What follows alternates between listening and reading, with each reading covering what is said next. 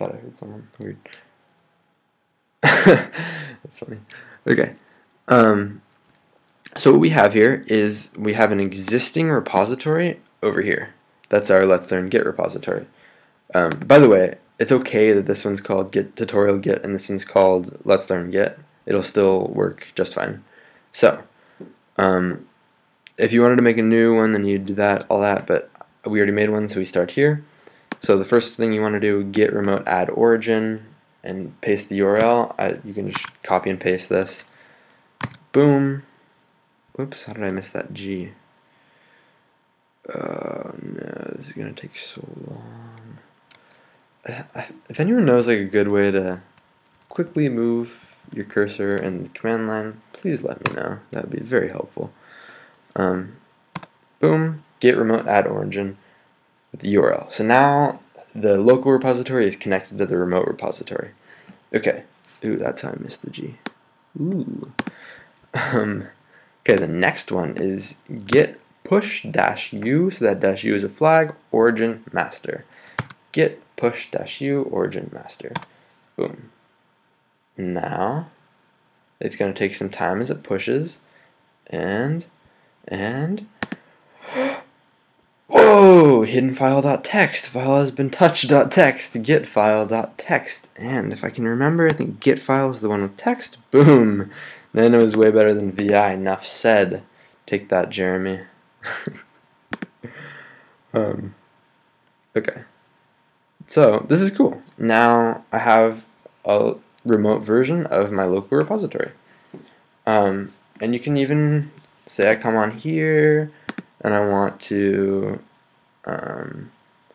let's see, file has been touched. I'm going to open this with TextEdit. Touch. What's that? I forget that one. Trying to think of some song reference or whatever. Touch. I'm just going to say touch. S. Command S to save. And Command W to quit out. Now, TextEdit. Okay, now I've added that, so I'll say, just like we did before, git add. I can just say like file has been touched, but I'll just do git because it's shorter. Just do git -a, and then git commit -m. The comment. Let's see, added text to file has been touched. Boom. There we go. And now file has been touched. So I committed it. Now what I'm going to do is I'm going to go git. This is a new command. Git push. And what that's going to do is it's going to create our origin. Sometimes you don't need to say origin master. I don't know. Sometimes you do. I like to be safe, but I don't know. I also like to be lazy. So just see how it works. All right, git push origin master is going to push this local commit to the remote commit. And now let's see it do its magic. Woohoo! 3 changes. What was it? File has been touched.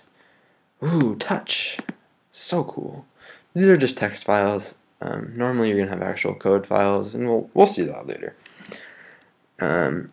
And what this does also is that you can have someone else clone this repository, and then they can like push to the repository, and then you can come in and say git pull, and you can get all of that. I'm already up to date because no one made any changes because no one else cares about this dumb project.